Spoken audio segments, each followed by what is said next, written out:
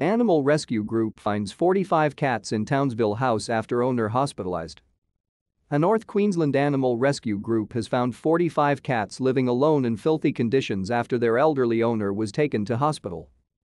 Volunteers from Townsville foster and rehoming animals were called to a home on Sunday after a cleaner raised the alarm. The organization's director, Angela Atkinson, said it was unclear how long the animals had been left to fend for themselves. To stay up to date with latest top stories, make sure to subscribe to this YouTube channel by clicking the button above this video. The whole situation was absolutely devastating, she said. If you left 45 cats in a house with no one to look after them around the clock, 24 hours a day, 7 days a week, you're going to have a situation where there's no clean litter trays and the house is a mess. The cats had scratched holes in the walls, probably because they were hungry. Volunteers will seek to find new homes for the cats. Facebook, Townsville foster and rehoming animals. Ms. Atkinson said the Townsville man had been rescuing cats for many years and most of the animals had been desexed. Some of them are 14, 15, 17 years old, so he's had them for a long period of time or got them as adults and given them a place to stay, Ms. Atkinson said. But he's now on life support and won't be coming home.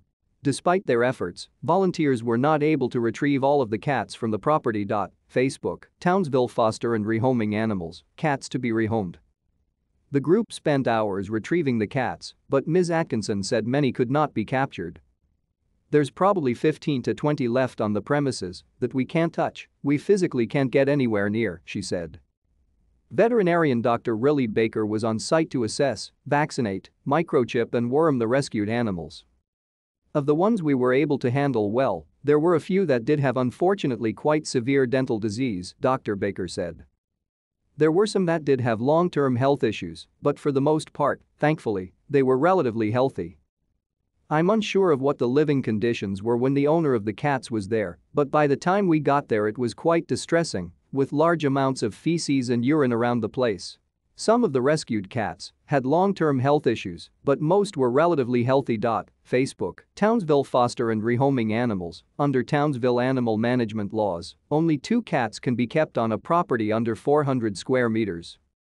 Larger blocks can house up to 6 cats with approval. The animals will eventually be put up for adoption once they are more comfortable with human interaction. Even though most of them were really well looked after and quite healthy, 45 cats in the sort of area they were in is far too many animals for them to have good social bonds and a stress-free life, Dr. Baker said.